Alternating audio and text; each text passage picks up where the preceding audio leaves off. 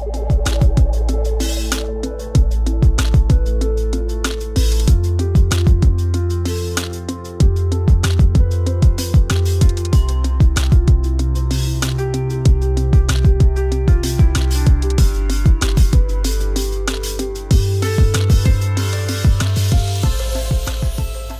everyone, how's it going? I'm once again back out in the forest. So, since the last video, some funny things have happened. You know, I came out here for that video to try and get some snow action, and nothing happened. Later that day, it started raining, and it rained for 2 days straight, all through the night, all through the day, and it looked like it had it had snowed a bunch. And from down in the valley looking back up into the mountains, like, yes, there's snow. So I came up here today. The snow is farther up. It's up on the bigger mountains, which are another couple of miles. So unfortunately, I'm back to soaking wet ground. So I'm trying to start a fire here, and I brought some food and stuff, but like literally everything is soaked. Everything's soaked. I brought 2 pieces of my own wood this time, and what I'm trying to do now is I'm gonna try and start this without, there's no like dry grass or anything that I can really use. All these pine needles around here, the ground is soaking wet.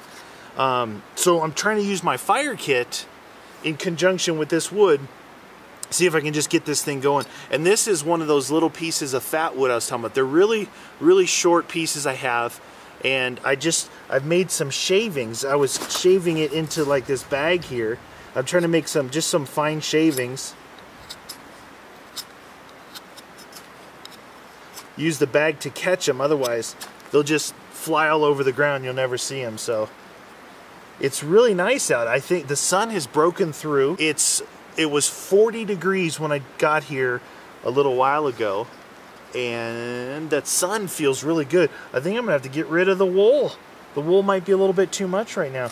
Unfortunately, I knew it was gonna be a little bit warmer today, so I have a t-shirt on under this, and I might have like some sort of sweatshirt in there, but I was thinking it was gonna be, well, I don't know what I was thinking, to be honest with you. I still am challenged a little bit when it comes to the correct layering for the weather, because, you know, like I was talking about in one of my shooting videos, no matter how cold it is outside, if there's no wind and the sun is shining, like a clear day and the sun is shining down on you, it can feel, you know, 10 degrees warmer just from that. So, all right, let's see what we can do here. I don't know if these things will catch a spark, but I did prep a couple of little cotton pads just in case it didn't. And get this thing going. This wood, this wood looks, it's dry. It's dry. Hopefully that'll actually work a little bit better. Okay. Let's see if I can shower this. I don't want to, what I'm afraid of doing is hitting the little, I got a little piece of wood. If I hit it, all those things are just going to fall over. So I'm going to try and use this without messing it all up.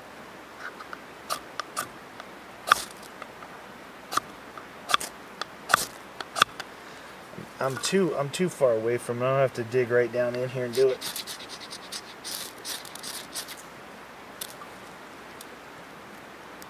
Oh, it wants to go.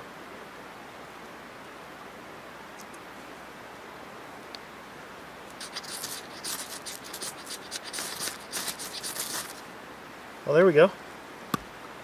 There we go. Let's see if we can get some of this lighter wood on here, get it going. Like I said, I'm not using any kind of grass or anything, which makes it easier, but when you don't have the ability, carrying around just a little tiny piece of fat wood can be beneficial. There's a ton of different ways to do it, and you know, it's fun to try out all the different methods to see if you can do it. But lately I've been having to kind of rely on my fire kit. Whether I didn't have to use the cotton this time, but I did have to use one of the little tiny pieces of fat wood, which again, you saw it's not that big. It's only a little bit longer than this, probably about 4 inches long, and this one was just a little bit fatter than a pencil size, which is all you need. It's very easy to pack around, no matter what, how lightweight or how heavy you're going. You can always carry stuff like that. So the stream down here, this is a different stream than last time. I'm about 2 miles away from the last spot I was at.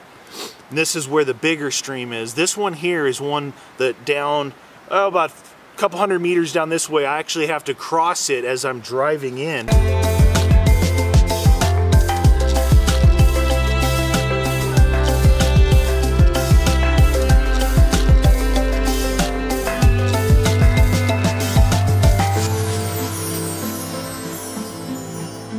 It's a good way to wash off the mud, but my Jeep just throws mud everywhere, man. When you have those thin, narrow fenders, nothing stops it from coming up all over your windows, your mirror, everything. It's crazy. All right, well, while that fire is getting going, I figured I'd walk down to the creek. You'll see how big it is, how wide it is, because of all the rain we've had, and if some of the snow farther up that way, well, I don't want to look in the sun, is melting already because it's, you know, mid 40s. So this thing should be pretty good size.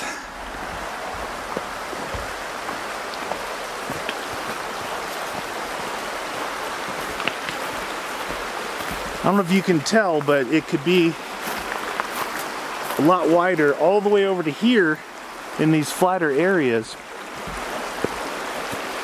It's not gonna be the most stable thing walking over all these rocks.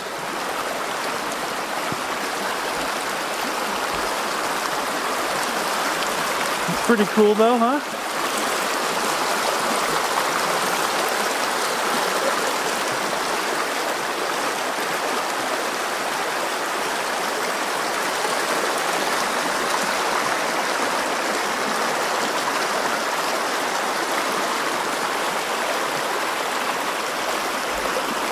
Pretty nice down here. It's warm too. Like I said, I'm gonna have to ditch this wool. It's a little bit warm for this. It's about 45 degrees right now. So, but the little creek is rolling pretty good. I tell you what, this is a good time to tell you about the epiphany that I had.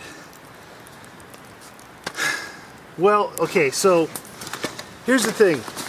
I'm wearing these jeans, and I've got a couple of good pairs, like I got some Fjallraven, some really cool outdoor type pants that I've worn a lot. I've had them a couple years now, and I love them.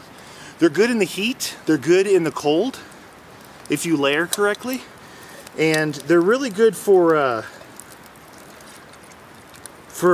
kind of drying fast if they get wet. I'm getting to the epiphany part, trust me. So I can't fit in them right now because I've put on some pounds. I could fit into them, but they'd be not super comfortable. You ever notice that when you try to do the right thing, when you try to do something focused, when you try to turn things around, it can never be all-encompassing. Here's what I mean by that. Let's take, for example, you're trying to shift gears. You're trying to work harder, earn more money, support your family, and you put your head down and you push forward. And you're working overtime, you're working double shifts, you're picking up, you know, you're cashing in your vacation pay. You're doing all this stuff. But like I said, it can't be, my epiphany is you can't be all-encompassing. You're so focused on this task, this huge task, that there's other little things that slip, like your weight. So when you're working hard and you're so focused on this, you tend to skip lunches, or you tend to not take the time to shop or cook in a healthy way. You might eat more fast food, you might eat more frozen pizzas like this guy, you might eat more canned foods because it's easier, it's quicker, because you got your tunnel vision focused over here. You can have an overall picture, a goal in mind of everything. But you can never do it all at once. You have to pick one big thing or a few smaller things and focus on that. And how this ties in with me is, you know, I've always worked very hard, you know, because I like to play hard, and in order to do that, you got to work hard. And working multiple different types of jobs, regular jobs, you know, YouTube, live streaming, multiple YouTube channels, and then coming out here and doing this stuff and enjoying it. I've missed the fact that I've been eating like terribly. I've been eating really bad. And we're gonna segue into today's food because I didn't bring anything else. I've got an MRE. One of my buddies from the UK said, "Hey, why don't you?" Hey. Okay, I was sitting over there. Now the heat's coming this way. What the deuce? Why? What did I do to you? What did I do to you? So my buddy Retta said, "Hey, why don't you do an MRE out there?" And I was thinking, man, I've got a bunch of MREs just in case. I always keep one in my pack. So we're gonna do some of you guys know this, some of you guys don't. There's a big joke about the menus. There was I don't even remember what menu it was. I think it was menu 12 or something. But it was really bad, and my buddy Niels had it, and it was hilarious. So this is menu 15, Southwest beef and black beans. So I'm gonna try this bad boy out. We'll see what came in this thing. So we got tortillas, nacho cheese pretzels. Oh, the spoon. Oh, there's actually some instant coffee here. Nice. Some chicles, ground pepper, you know, condiments, cheese spread. Didn't this say beef? Why is there tortillas, nacho cheese pretzels, cheese spread, tropical juice, the heating elements, and Mexican style rice, and Southwest style beef, and black beans with sauce. All right, well, my water's boiling. My rice is being heated by the fire, and my beans, or the Southwest style beef, is smoking away over here with the heating element from the MRE, which I've said it before, the chemical smell stinks, but I don't know, it works pretty good for me. The hot potato, it works good for me. All right, so we've got some instant coffee, which is good because I still don't have any instant coffee at home. I have those little pods, you know, for the Keurig machine. It's so fancy. I drink my coffee black. I don't put sugar, cream, none of that stuff in there. So that's why, like, I know you know how good a coffee is if you drink it like that. If you don't, like, just destroy it with adding all this stuff to it, you tend to drink better coffees. Like kind of a mild, not mild, medium roast. It's pretty good. Yeah, that's terrible. It's not good. But it's, you know, it'll be good for out here. Warm up the old insides. All right, so that thing there, that rice is probably hot. Yep, it's hot. All right, that's good. So what I'm gonna do is, I hear noise over there. It might be a bear hitting a tree or something. Get this all, I can feel it's rice in there. I don't know if you mix this in with that or that in with this, but it feels pretty good. That's good to go. And then here's my, I don't know if you can see the steam coming off it. Whew, it stinks though. You can see it's sweating. It's been about, I think about 10 minutes or so. You've got to watch out for this element in here because it is hot. Most of my, there we go. Most of my military buddies, my army buddies, told me that they don't, usually they don't even use this heating element. Especially if you're like in a combat situation, they just strip it down, take this, and then when it's time to eat, you just eat it cold. It's nice and hot. I can actually feel it through my gloves. That's good. Get it all mixed up before I open it up. Hopefully it's a good one. I can feel chunks in there. Hopefully it's chunks of beef. It's chunks of beef. Yeah, it's definitely hot. That element worked really good. I think there's a bear over there. You can hear grunting. Alright, so this one doesn't have the side tear on it. So I'm going to do the long tear.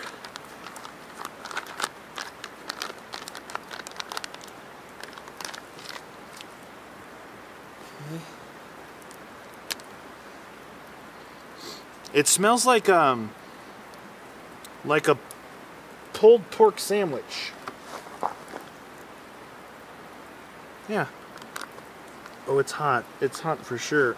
Alright, so what I'm going to try and do is, this rice shouldn't be that hot. Open up the rice one. This one's got me the long way. It's better. This is pretty good. I mean, I don't know how it tastes yet, but it's a pretty good meal. It's Spanish style rice.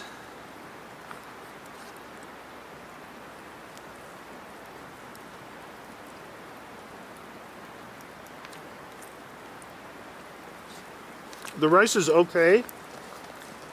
It's a little bit crunchy. Not crunch. Whoa, it's spicy. It's got some spice to it. It tastes good. It's just a little bit undercooked. You know, it's a little firm for my taste.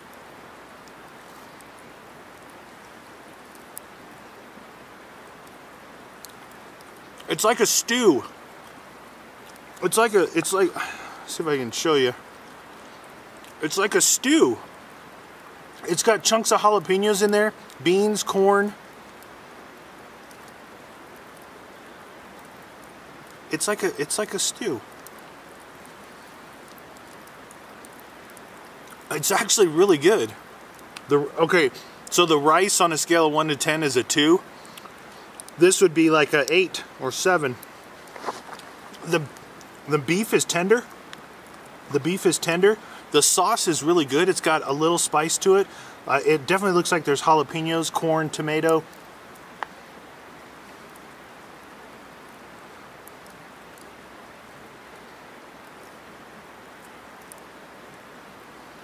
It's good. This one is meal 15. Let my fire die down. Meal 15, Southwest beef, black beans. But inside it said it was more of a, I don't know, it's more of a stew to me. I definitely could recommend this one. This one will go on my list with lasagna. The lasagna, vegetarian lasagna one is one that I like pretty good. Anyway, guys, again, I thought I was going to come up here and get snow, and it's just at a much higher elevation. But someone did, Retta brought up the fact of why don't you come out and have an MRE, so I figured I'd do that. I'm only about, I don't know, 50 meters from the stream. I can hear it. I don't know if you guys can hear it in the background. Probably not because I talk all the time. But I can hear it. I can see it flowing. Nice little fire. Again, just a way. This was more of a lunchtime rather than a breakfast time. Like the last one was morning time. This one I came out here, it was about 10:30. I think it's 1 something now. Got to get back and do some other work. But it's a nice way to kind of come out, instead of like going to like a fast food place. You know, I'm just like thinking out loud here, is to be able to come up here, make a little fire, and, you know, cook something. Today was the MRE, but, you know, cook a little something, heat up something, and have a coffee and relax. It really resets my state of mind, because, you know, after this, I'm going to go and I'm going to live stream for 3 hours video games, you know, which I love doing. And I you know, have a bunch of friends, met a bunch of friends there, and I do that, and we all have just a great time, and it's a lot of fun. And then after that, I'll be rendering out some videos and editing till probably 1 in the morning. And then we'll go and start it again. So something like this is a nice way to kind of just relax and put your mind at ease. And after that last video, like I said, I hope that, you know, that you can vicariously get some relaxation through the video seeing this, and I don't know, just enjoy it. Anyway, guys, thanks for watching.